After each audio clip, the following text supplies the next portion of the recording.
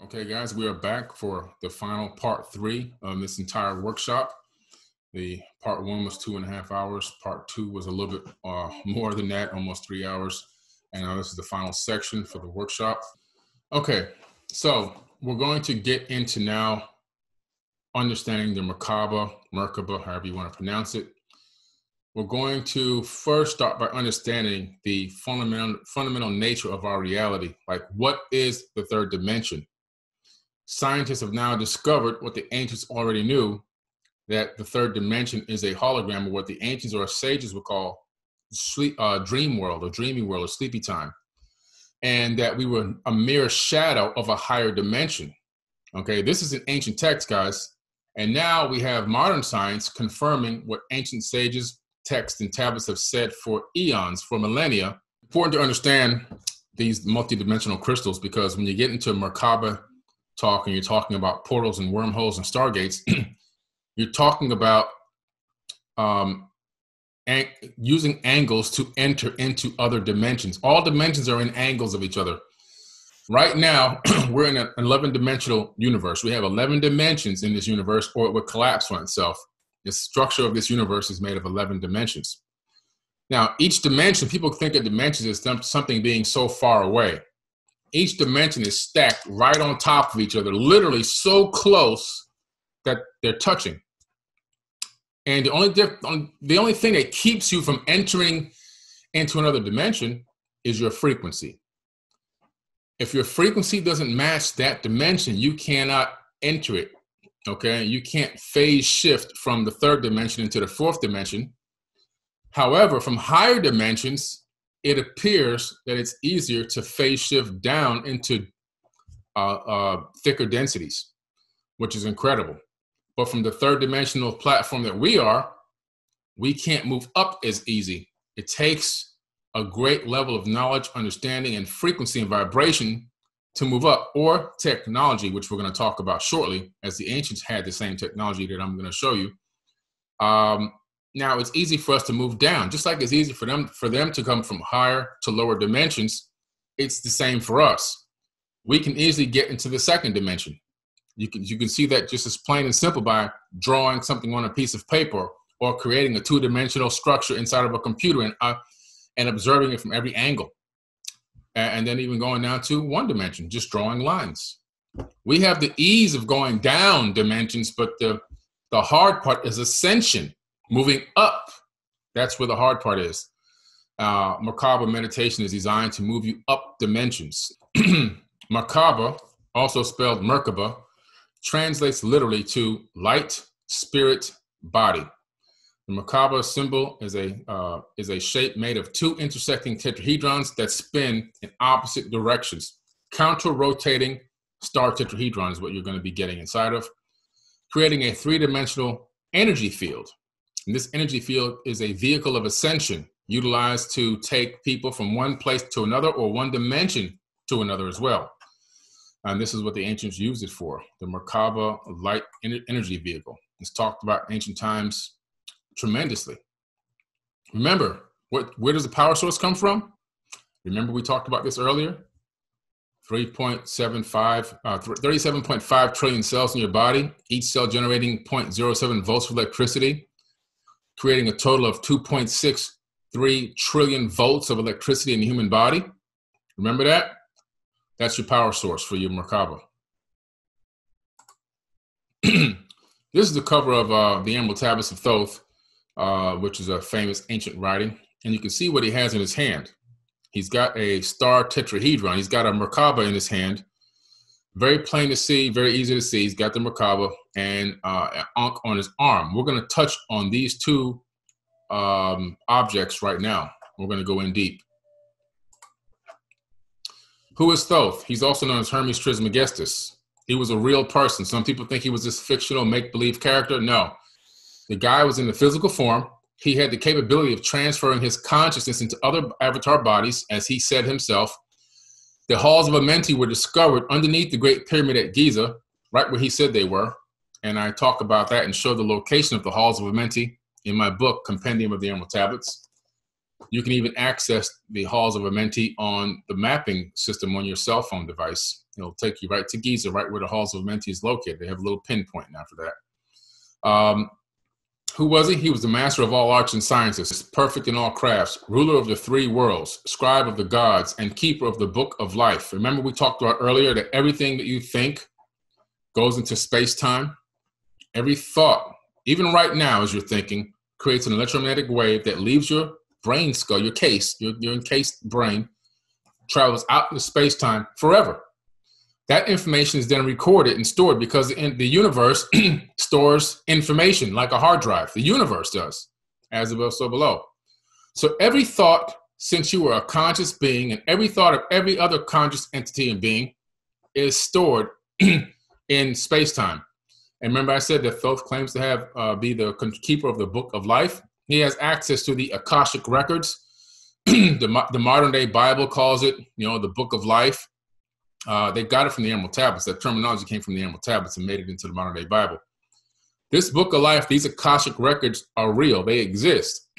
They exist because why? Information cannot be destroyed. Information is energy.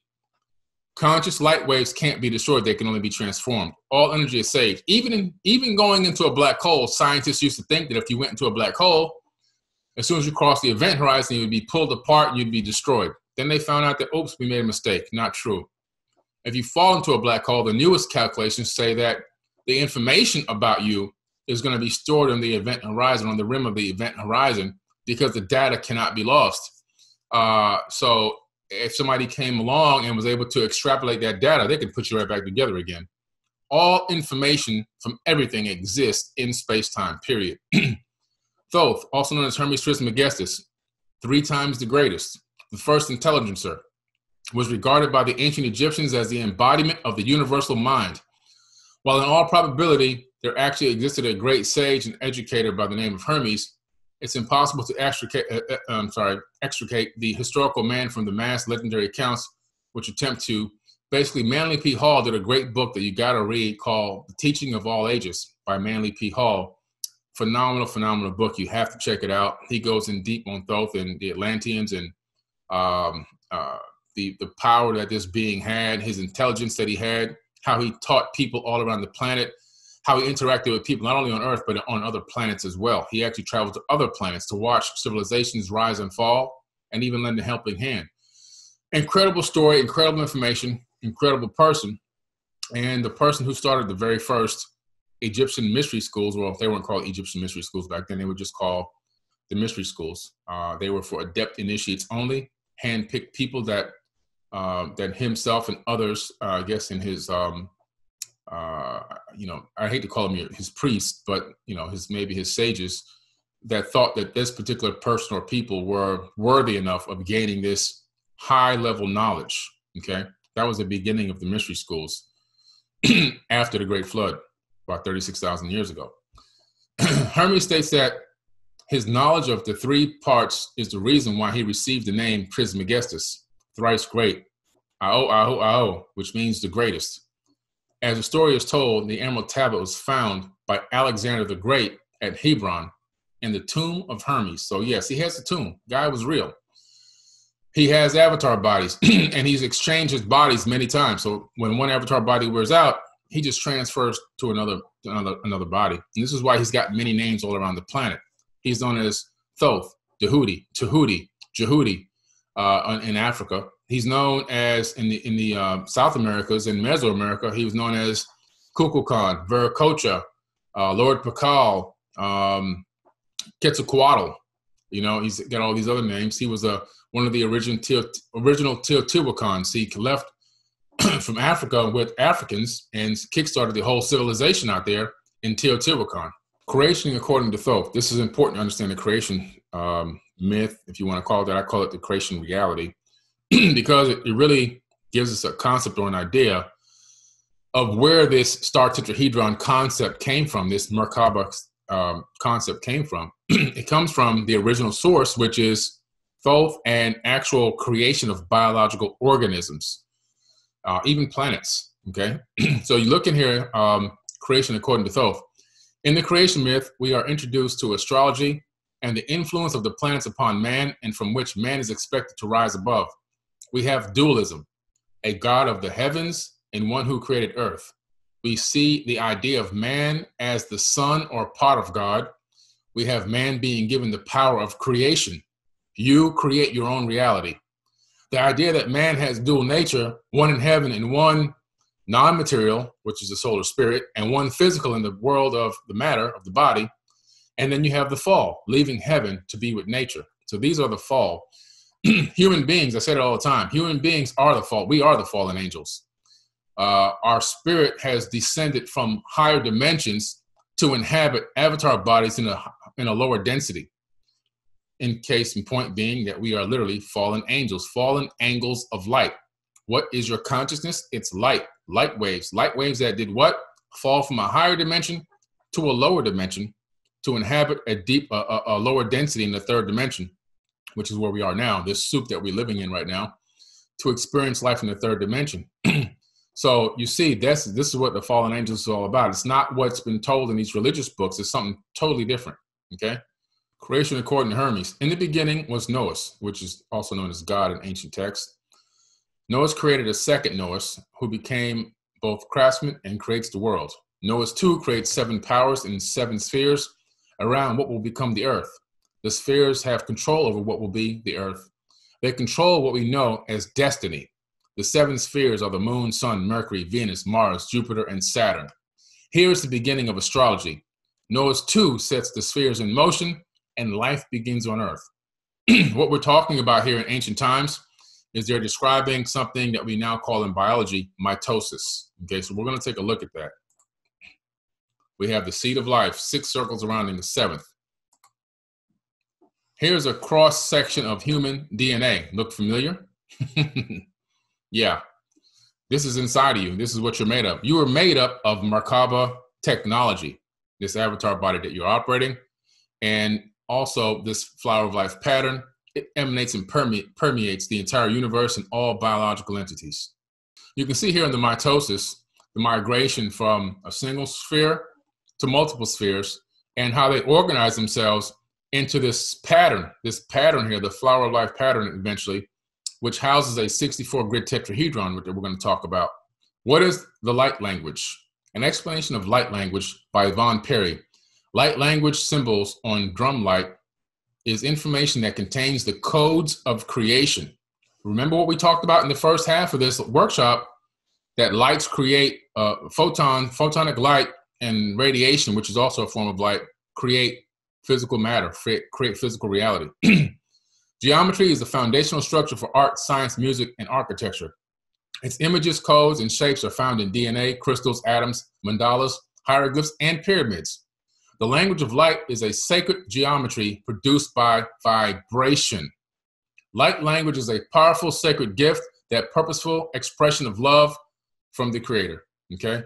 So this is what we're talking about, tapping into this Merkabah light frequency energy and utilizing it to help manifest, utilizing it to guide us, utilizing it to get into deeper meditations, and also even utilizing it to understand how to exercise the power that's already inside of us. And it operates off of these specific frequencies called cymatics. Hollywood has hid the Tesseract in plain sight for decades. It's been called the Cosmic Cube, the Hypercube, as it appeared in Avengers Infinity War, Captain America, The First Avenger, A Wrinkle in Time, Iron Man 2, X-Men, The Matrix, Thor, The Avengers Interstellar, Thor the Dark World Prelude, Transformers. They even call one of the characters in Transformers Megatron, even though it's really Metatron's cube, and many more. The Tesseract more recently debuted in A Wrinkle of Time, also known as the Cosmic Cube. It is an enchanted object of unparalleled power. Metatron was originally born human and elevated to archangel by God for his services as a scribe. Foremost communicator between humans and the divine, he is best known for his cube. To understand the meaning of sacred geometry symbols, Metatron's cube is based on a deceptively simple pattern called the fruit of life, which is 13 connected circles, which is concealed in the ancient flower of life inscribed on the walls of the Osirian temple at Abydos. The flower of life, which is a specific regular repeating pattern of circles rotating around a central point, contains a vast Akashic system of information.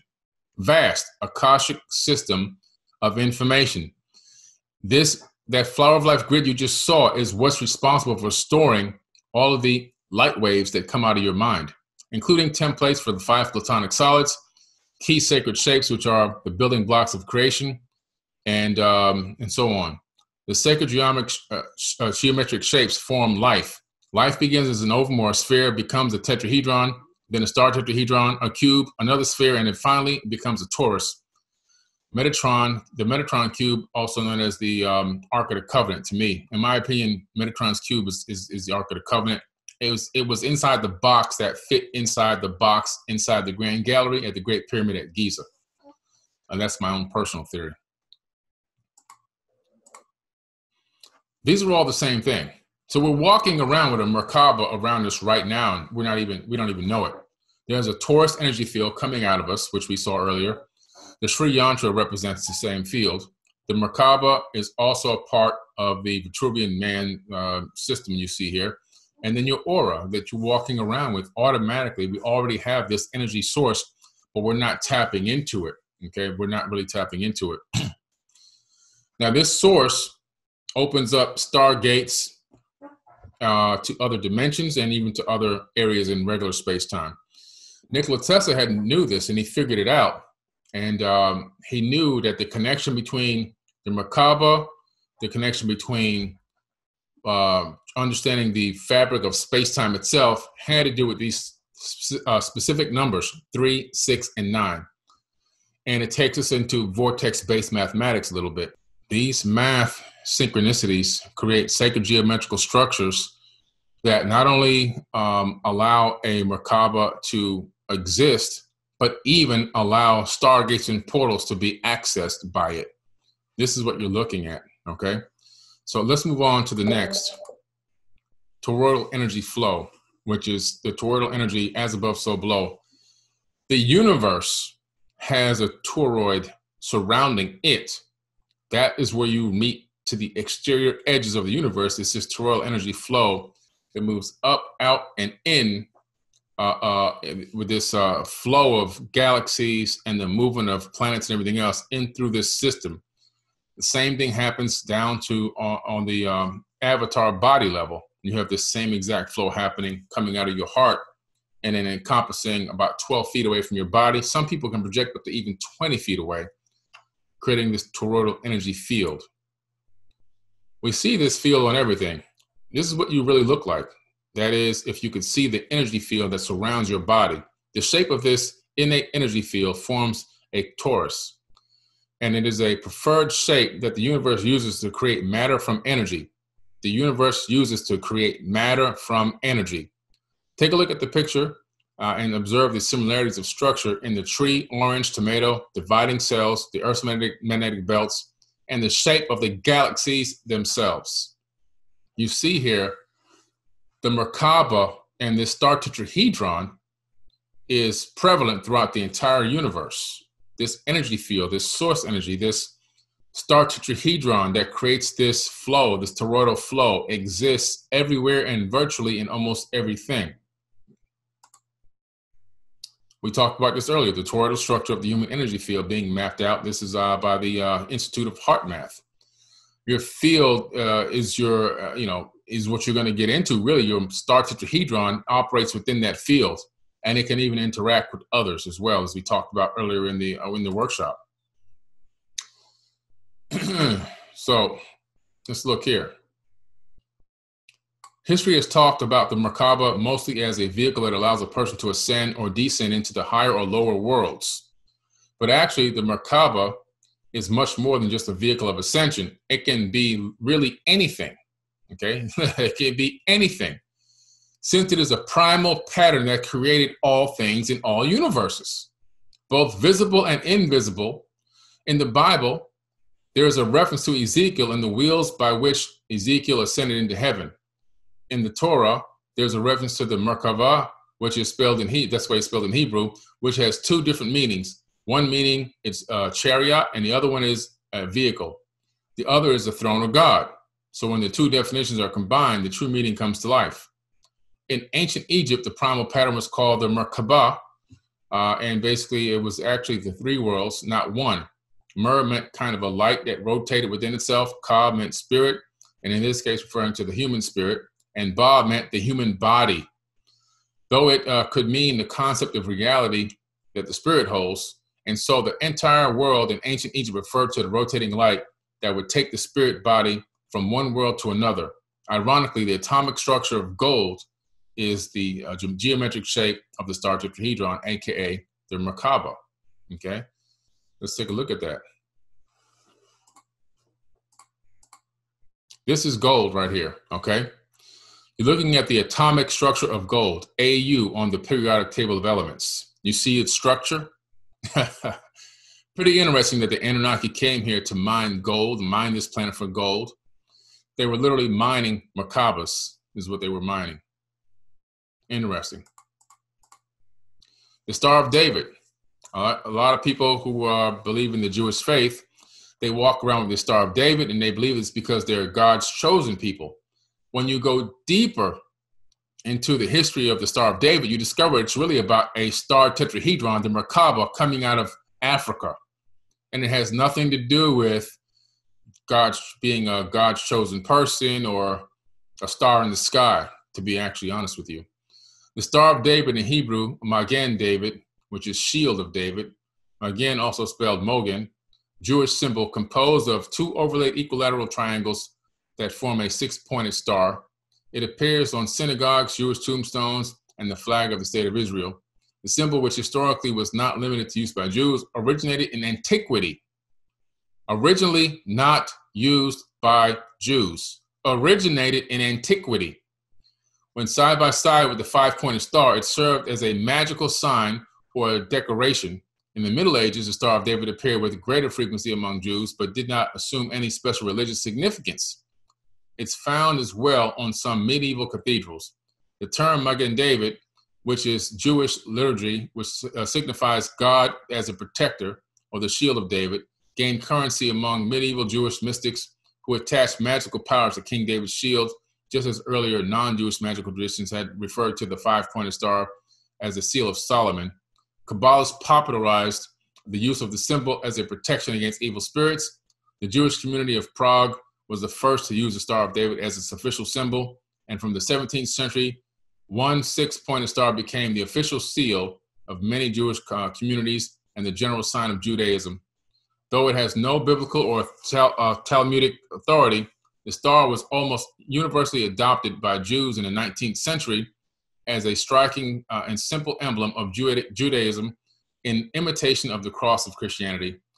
The yellow badge, which Jews were forced to wear in Nazi, Germany, occupied Europe and invested the Star of David with a symbolism indicating martyrdom and heroism.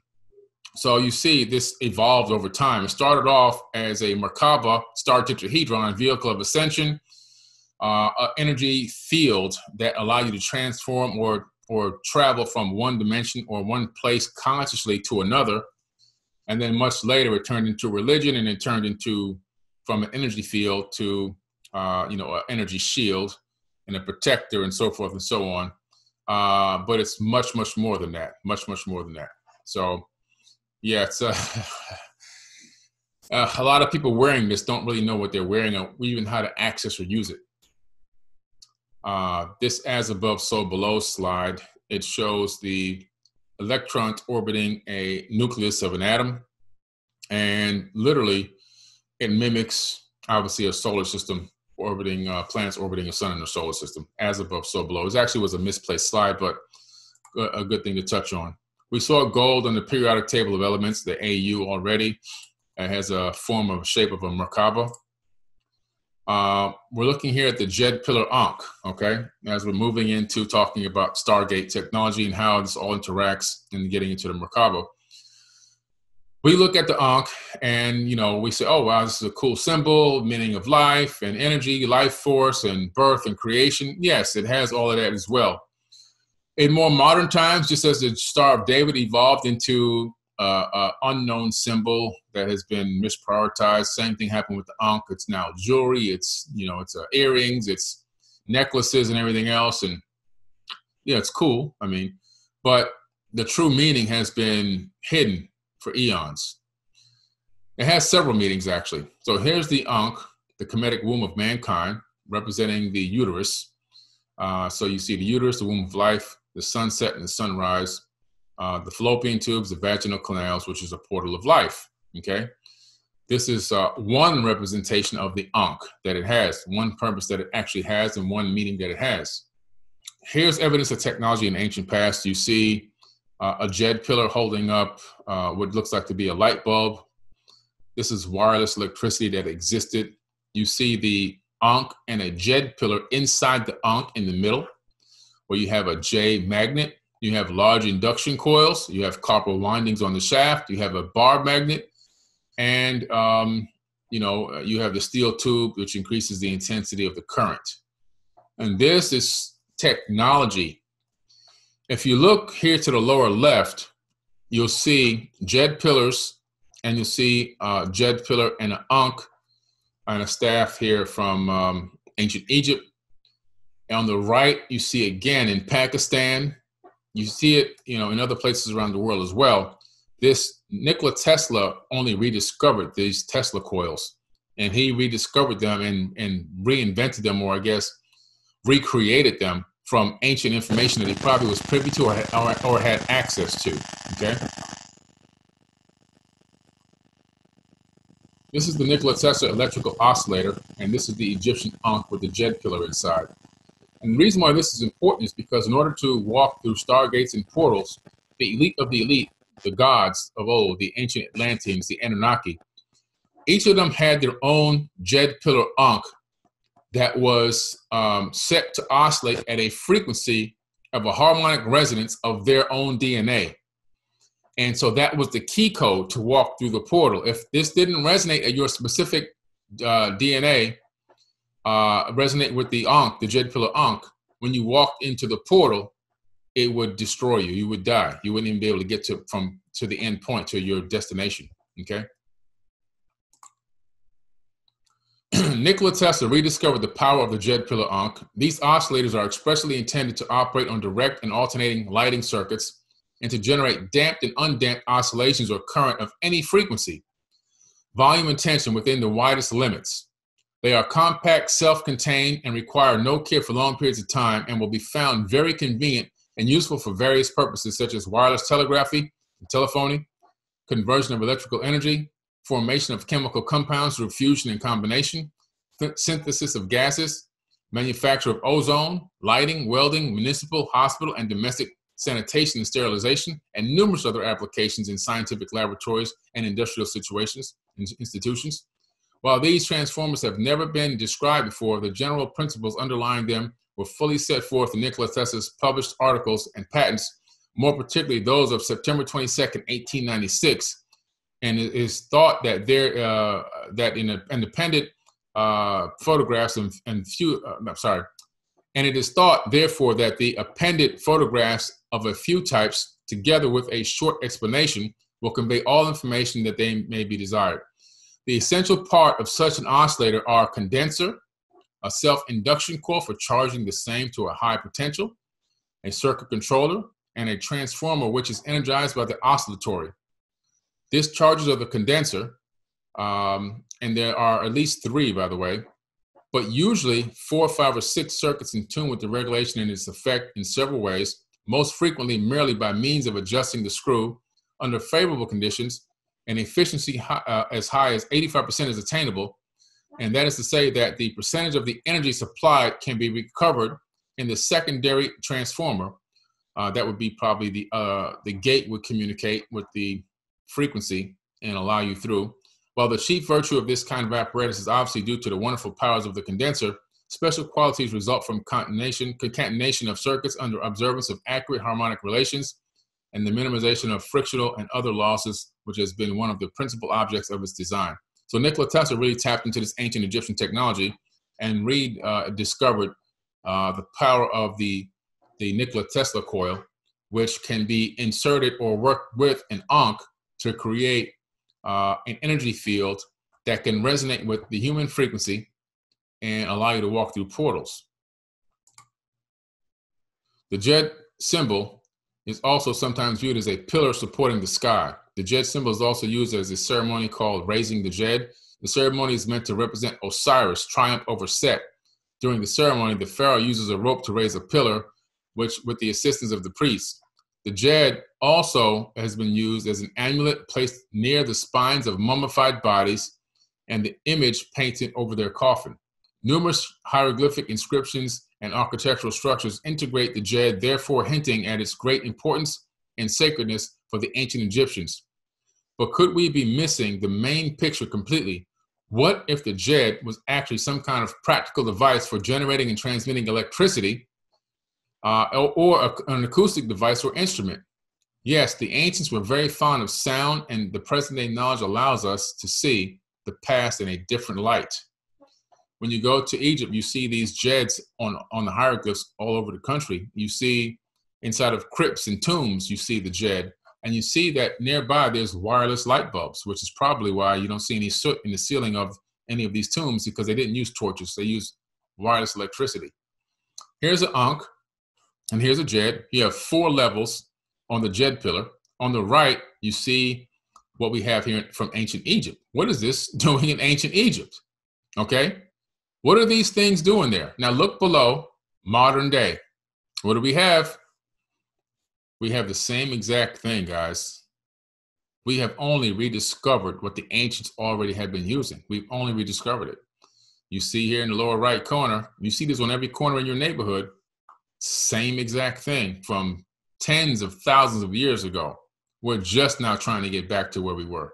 The evidence is all around us, literally. That's not supposed to be here. So we have to understand the power of the human body. It works with the Djed to allow us to ascend into higher dimensions. The Hebrew language itself is structured in a way that is numeric, and it's also building blocks. So Yahweh or Yahweh, depending on how you want to pronounce it, also translated into Jehovah or Jehovah for the average English mind. Not only does the Yahweh in Hebrew, when stacked vertically, create the basic layout of a human: head, shoulders, and 2 arms, torso, and hips, and 2 legs. The numerical value of Yahweh adds up to create our 46 human chromosomes. It's read from left to right and pronounced Yod, which is fire, He, water, Vav, air, and He, earth, the 4 main elements of our planet. The 5th is disputed in the Platonic solids as ether or aether, universe, and in Asian and Eastern philosophy as metal, Allah, meaning arm, leg, arm, and head. You have to wake up to your God self. This is how we were structured and built for, based off of cymatic frequencies, and understanding these frequencies and how to speak them the proper way will energize you and energize your Merkabah as well. The human avatar body are pretty much built of a lattice of 12 carbon-12 isotope, which is built from 6 protons, 6 electrons, and 6 neutrons. The isotope of carbon accounts for 99% of all forms of carbon. It is the isotope of which carbon-12 consists of 6 electrons, 6 protons, and 6 neutrons, 666. After oxygen, the most abundant element in the human body is carbon-12. On cremation, the body returns to its carbon-12 state after all gases like oxygen, helium, hydrogen are released. Carbon-12 is one of the 5 elements that make up human DNA. Carbon-12 is the most crucial isotope needed to create a living biology. And this is exactly what the writer of Revelation was referring to when he said that 666 was the number of a man. That's carbon-12. The ancients knew about atoms and quantum physics, and carbon-12 is the basis of the physical body, as we link that, and it's also the link that ties man to the physical universe. So don't be afraid of the 666. The carbon-12 isotopes, the lattice of carbon inside the body, the Djed pillar Ankh, the understanding that the torus energy field exists around our body are all components needed to create this Merkabah light vehicle, to get it to access it and actually make it move. So the DNA is composed of 4 elements of hydrogen, nitrogen, oxygen, carbon, and when put together, you get the form YHWG in carbon, which is made us a physical and earthly being. When carbon is replaced with nitrogen, we have all the colorless, odorless, and invisible gases. They form the letters YH. So you're talking about the name of God, the name of the creator, whatever the name of the universal consciousness is actually encoded into the DNA of a human being, okay, of a Homo sapien. Pretty interesting stuff, guys. You see here, this model, this is a planetary model that we've discovered that permeates virtually the entire universe. When you look at these points where the star tetrahedron touches the inside of any of these moons or planets, you see upwellings of energy coming from the inside, okay? Now, this same energy pattern surrounds the human avatar body as well. This is your Merkabah that you already have. Physics and scientists are just now rediscovering what the ancients already knew. This same power, this same energy is already inside of us. Hey everybody, it's Billy Carson, also known as Forbidden Knowledge. I want to talk to you about a very special event coming up July 30th, 2023, the Forbidden Conscious Awards. We're going to honor people who have been contributing to the conscious community for decades. People that you know and love that have helped you get to higher levels of thought and consciousness and awareness. It's going to be a live in-person event, but seats are going to sell out very fast. You want to make sure you're there in person, and guess what? You can help vote for the winners. Voting is available on forbiddenknowledge.com, and the categories are going to be social media influencer, podcast/radio host, TV host, actor, director, producer, entrepreneurs, health and wellness, philanthropists, authors, field researchers, archaeologists, space anomaly hunters, and of course, a Lifetime Achievement Award. I'll be your keynote speaker that night at the Forbidden Conscious Awards. We have celebrity guests performing. We'll have a halftime show where we're actually going to perform music for you. And don't forget about the pre-event mixer, where if you buy a box seat, you'll be in the VIP section, and you also have private access to a VIP mixer with celebrity guests, shake hands, break bread, network, and then walk the red carpet with us and take amazing photos. It's gonna be a night to remember. You don't wanna forget this. Make sure you hurry up and get your tickets because they're selling out very fast. I wanna see you there. Forbidden Conscious Awards 2023.